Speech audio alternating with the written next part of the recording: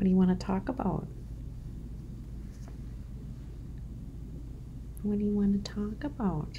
Look, can I get that? There we go. So they can't see me. There you go. Yes. I just wanted to share my Aria with you today. Yeah, she's all lover bunny-ish. Aren't ya? You're a lover bunny-ish. I have the habit of sitting forward on my chair, and she jumps up behind me and sneaks up on my lap. Don't ya? Don't ya? And you are shedding. Ugh. Ugh. Isn't she beautiful? You're so beautiful. Yeah, I'm talking about you. I'm talking about you. I'm talking about you. What would you like to do? So this is Aria. She's a pretty special kitty. Yeah. Her mama died 4 years ago this week. And 4 years ago, she was such a confused little kitten. She would she had like not a wail.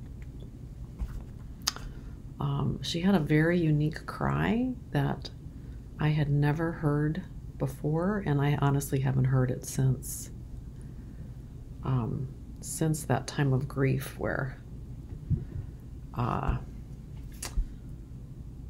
mama died. So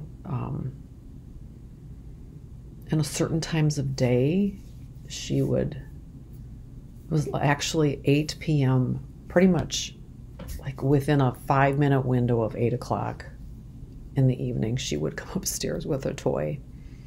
And that was her way of, I'm not sure what, it was just her thing. Like, I want to play, but she would also go from room to room with this ominous cry, looking for mama. It was really something. I had lost a cat years before that, but she was 16, which is a way different experience than losing a younger cat. And I didn't have 2 cats. So now I had Grace, and then I had her kitten Aria, and I had to deal with the second kitty, the second kitty that was at home. So I had my grief, and then I had her grief, and then it was compounded, and it was like, oh my God. So if you're not familiar with the story of living with Grace, I encourage you to check it out. You can go to my YouTube channel, and I've got some interviews there with the animal communicator. I also have a couple readings of the chapters, or you can go buy the book. I'd love that. Grace would love that. My publisher would love that. It would be a win-win-win for everybody. I didn't even introduce myself. My name is Marita, Harmonic Wholeness, author of Living with Grace. I didn't know this is what this was going to evolve into. But when Aria got on my lap, I thought, I'm just going to record this. So I hope you have a wonderful day. And until next time, bye-bye.